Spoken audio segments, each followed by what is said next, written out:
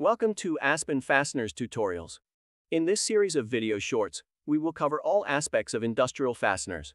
From the different types of fasteners and their purpose, to all the variations in head styles, drive types and threadings, to materials, coatings and everything in between, because after all, fasteners are fascinating.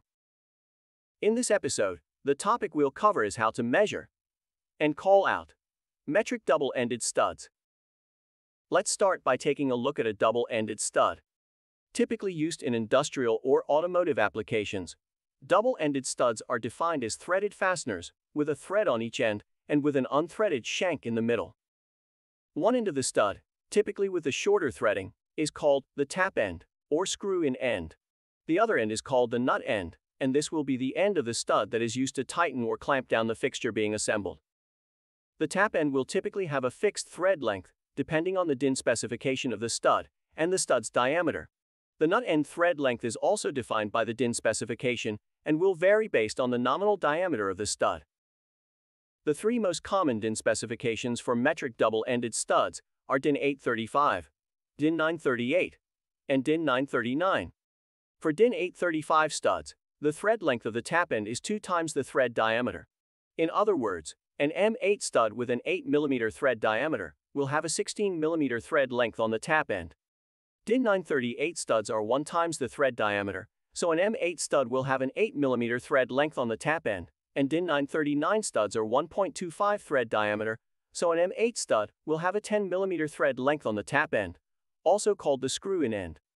In all three specifications, the width of the unthreaded shank is the same as the thread diameter of the stud, and the thread direction on both ends of the studs is the standard right-handed threading, which means you are turning right to tighten the stud.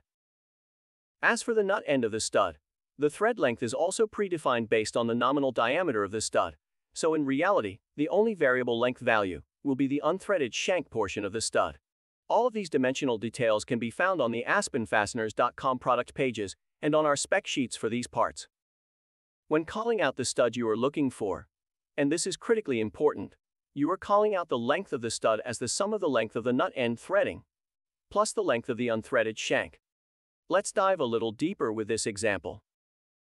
This is a print of a DIN 938 double-ended stud that is 8 mm in diameter and has an overall length of 48 mm. By virtue of being a DIN 938 stud, the tap end thread length is also 8 mm long, and the nut end thread length is defined to be 22 mm in length. The only variable is the length of the unthreaded shank, and to figure that out, the math is pretty simple. Take the overall stud length of 48 mm and subtract the 8 mm and 22 mm lengths of both threaded ends, and you are left with an unthreaded shank length of 18 mm. Now this is where people get into trouble when calling out this part. The natural inclination would be to call this out as an M8 or 8 mm by 48 mm stud, but that is not how this works for metric double-ended studs. The length call out is the unthreaded shank length plus the nut end thread length, so a total of 40 mm. In other words, to call out this stud, you would describe this as an M8 by 40 DIN 938 stud.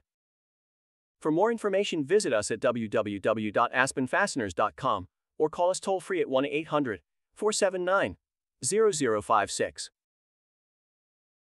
And if ever you find yourself with a fastener emergency, like a down production line, reach out to us via text message 24/7 at 1-818-584-8869, and we will do our very best to help you solve your fastening emergency. Thank you for watching.